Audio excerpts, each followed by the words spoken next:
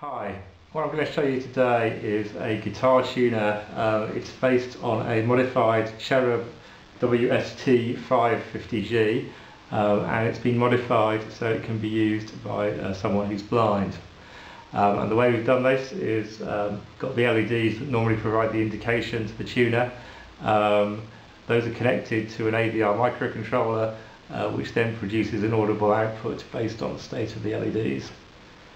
So I'll switch it on and it'll play a little tune to tell us it's awake. And now we need to select the string we want to tune. We do that by pressing this button up here. So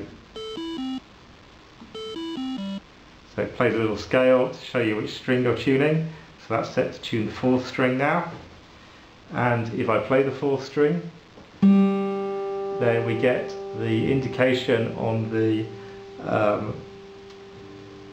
tuner as normal, but we also get an audible indication.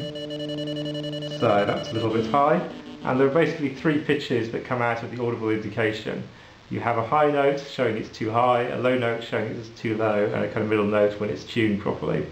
And the frequency of the high and low notes, they pulse, and the frequency shows you how high or low it is. So if I play that again,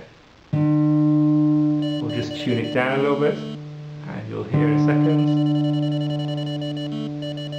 There we go. When the green light comes on, we get the middle note showing us it's in tune, and if we detune it a little bit more, then you get the kind of pulsing low note showing you it's too low.